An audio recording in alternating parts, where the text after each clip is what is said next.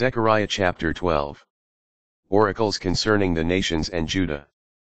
An oracle, the word of the Lord concerning Israel. Oracle of the Lord, who spreads out the heavens, lays the foundations of the earth, and fashions the human spirit within. See, I will make Jerusalem a cup of reeling for all peoples round about. Judah will be besieged, even Jerusalem. On that day I will make Jerusalem a heavy stone for all peoples. All who attempt to lift it will injure themselves badly, though all the nations of the earth will gather against it. On that day, oracle of the Lord, I will strike every horse with fright, and its rider with madness. But over the house of Judah I will keep watch, while I strike blind all the horses of the peoples.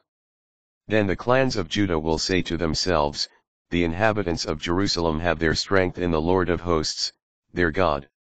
On that day I will make the clans of Judah like a brazier of fire in the woodland and like a burning torch among sheaves, and they will devour right and left all the surrounding peoples, but Jerusalem will again inhabit its own place. The Lord will save the tents of Judah first, that the glory of the house of David and the glory of the inhabitants of Jerusalem may not be exalted over Judah. On that day the Lord will shield the inhabitants of Jerusalem, so that the weakest among them will be like David on that day, and the house of David will be like God, like the angel of the Lord before them.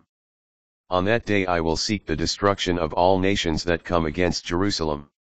I will pour out on the house of David and on the inhabitants of Jerusalem a spirit of mercy and supplication, so that when they look on him whom they have thrust through, they will mourn for him as one mourns for an only child, and they will grieve for him as one grieves over a firstborn.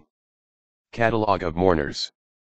On that day the mourning in Jerusalem will be as great as the mourning for Hadadrimmon in the plain of Megiddo. And the land shall mourn, each family apart, the family of the house of David, and their women, the family of the house of Nathan, and their women.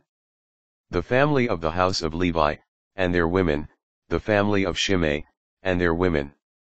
And all the rest of the families, each family apart, and the women apart.